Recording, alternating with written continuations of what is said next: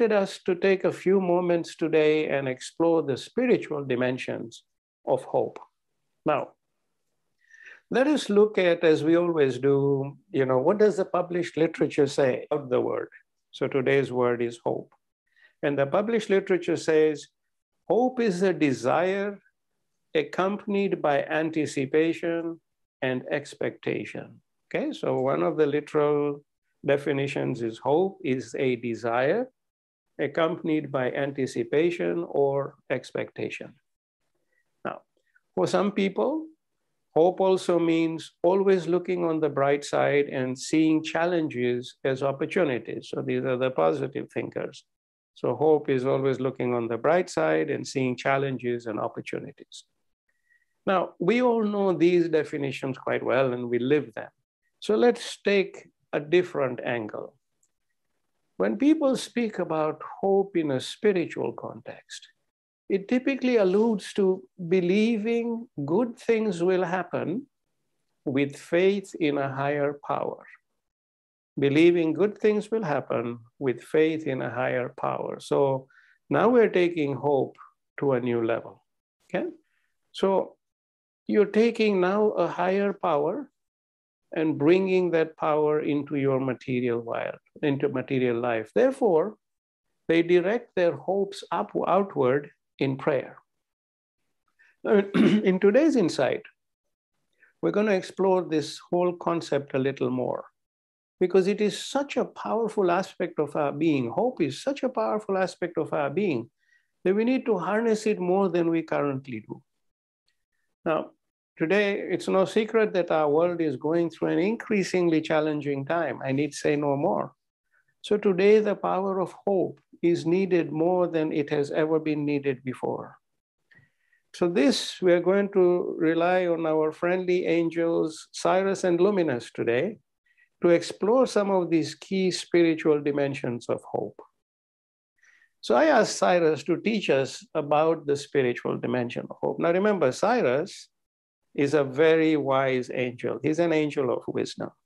Luminous is an angel of light. Very good-humored, good-natured angel of light, always laughing. Cyrus is the angel of wisdom. So Cyrus says that as human beings, hope is the greatest power you all possess. This is because hope relies on the participation of a higher force in your material world. And he says your material world is filled with events and circumstances largely created by your material mind. Your material mind's always creating, which comes from a level of the mind which is one of the lower levels that exist. So your material world and the events that you create are generated from a very lower level of your true intelligence.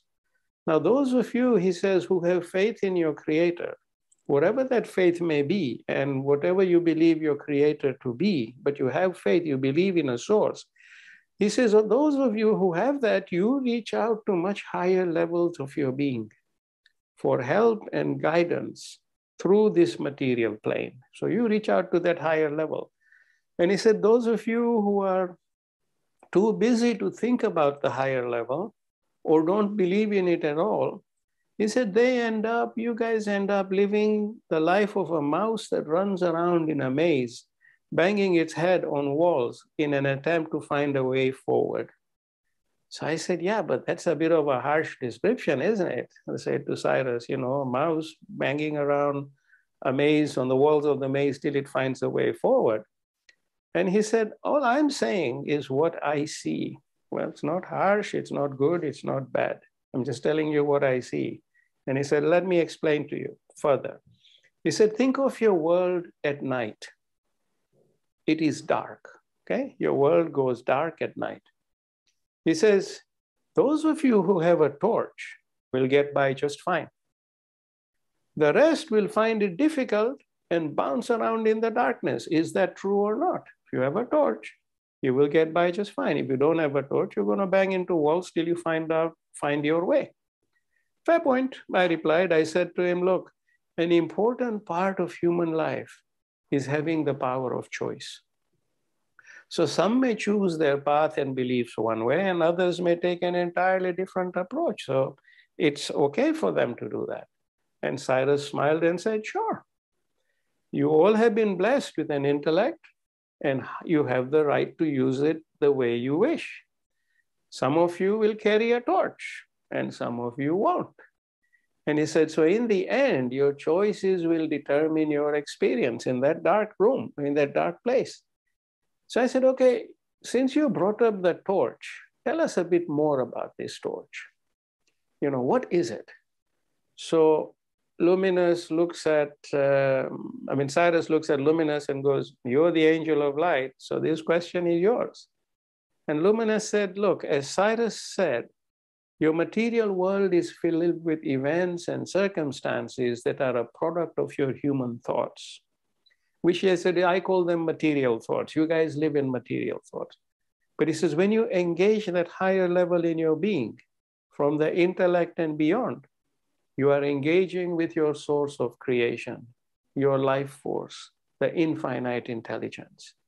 And that is using the torch. And he says, when Cyrus says use the torch, he's referring to engaging with the source of your creation or your life force or your infinite intelligence or the light within you. That is what using the torch is. Because you're engaging with enlightened levels of your being and bringing enlightened thoughts to your material world. That to me, he said, is using your torch. And he said, hope is in essence placing your full trust and faith in the higher levels of your being.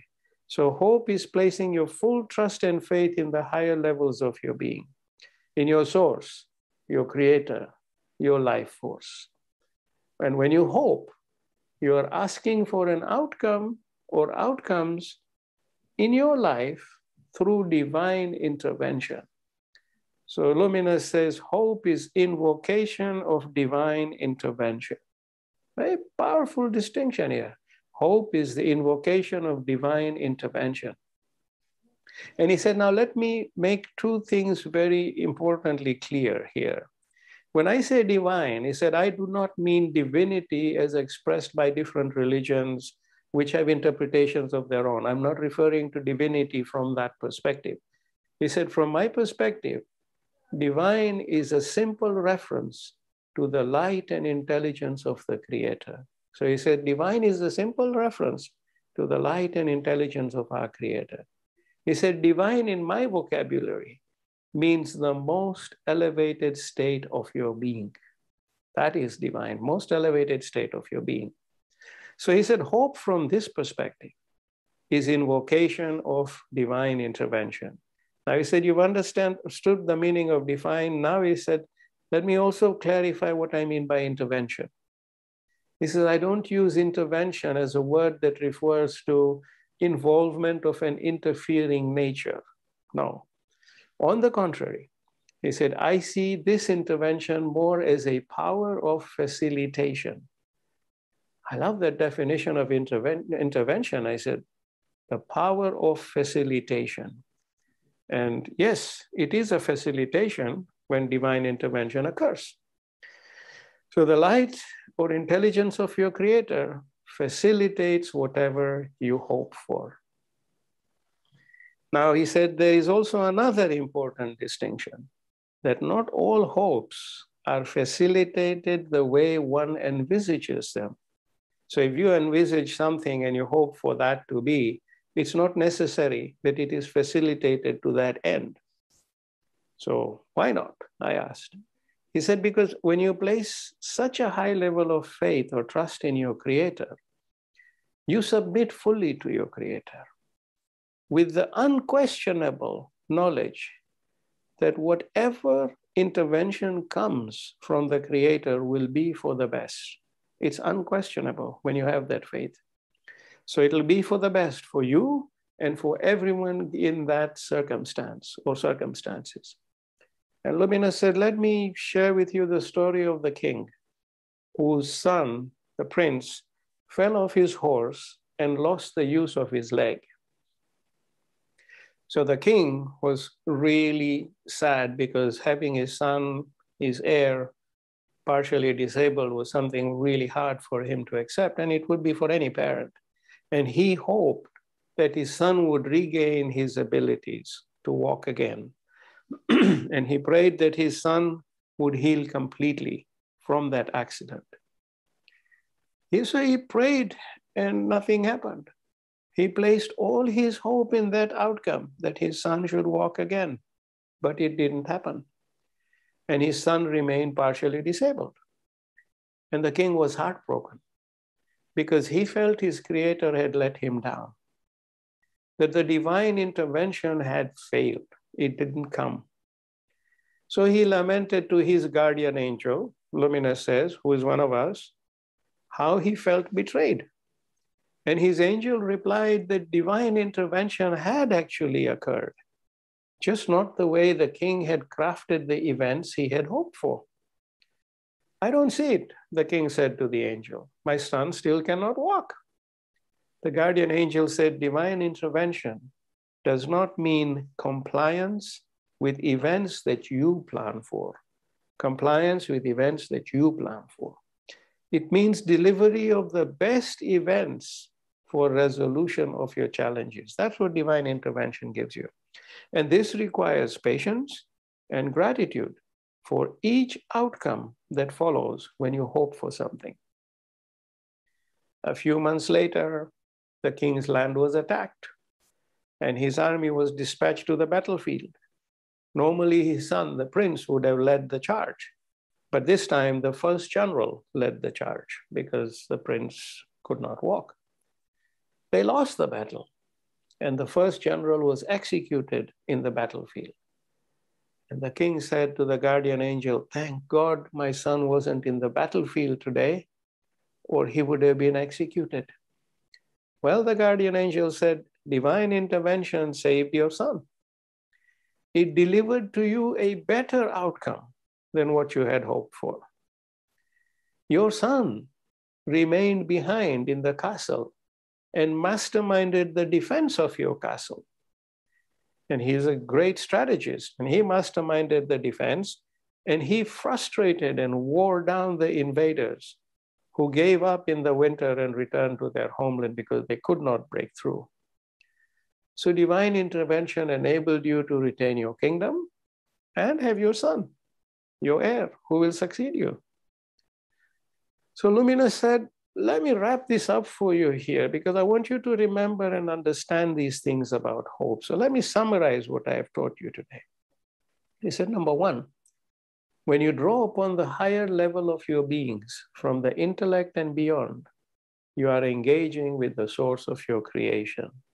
That is your torch, your life force, your infinite intelligence. That is your torch. Use it. Number two, he said, hope is invocation of divine intervention. The word divine refers to the most elevated state of your being. The word intervention represents a power of facilitation.